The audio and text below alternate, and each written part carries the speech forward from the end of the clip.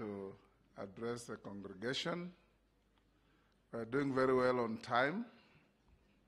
Sabina, come forward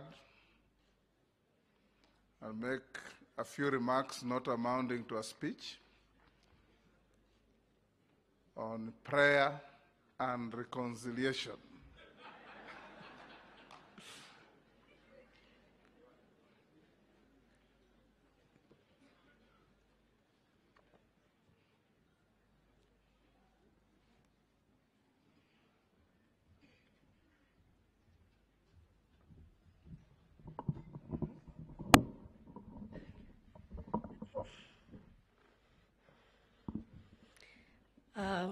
Your Excellency, the President of the Republic of Kenya, Dr. Samoei Ruto, Your Excellency, the First Lady, Your Excellency, the Deputy President, and Your Excellency, Pastor Dorcas, Speakers of both houses, allow me to say all protocols observed.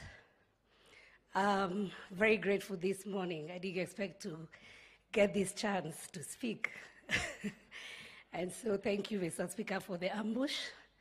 But I'm grateful that I'm able to say something. First and foremost is to thank Almighty God for giving us a beautiful country. And I want to thank His Excellency, the President. You know, for us who are blue and we are azimio, last year at a time like this, we would not sit together. And when the election ended, we spoke today about reconciliation. Some of us chose the path to reconciliation, to consider Kenya first, and we believe that Kenya is bigger than any one of us. And so, Your Excellency, myself, and the team from Jubilee, members of Parliament, we all went to the mantra, siyekubali kushindwa, siyo mshindani. And I know majority of Kenyans, maybe there are some who never voted, others voted for Azimio, others voted for Kenya Kwanza. Elections will be in the next 5 years. My appeal to all of us is that Kenya is greater than all of us, that we should work together to make sure that Kenya works. I have traveled across the globe, and every time I go, I miss coming back home. If Kenya burns, all of us burns. I want to urge the people from my side who, some of them chose also not to come for this prayer breakfast, that it is important that we accept the will of God. It is us who handed over the power, and so it is necessary that we support the government of the day, not for ourselves, but for the betterment of Kenya. And so, on the same tone of reconciliation, I pray to my colleagues in Parliament that they also reconcile with me, because the best thing I did was not to run away from them, but just think bigger picture about Kenya. And so, Mr. Speaker, as they plan to remove me as a Deputy Minority Whip, I hope that you'll also look at me with a better eye, and I also extend the same branch to my colleagues in Azimio, because there's nothing wrong I've done. The only thing I've done is to think about Kenya first and not myself.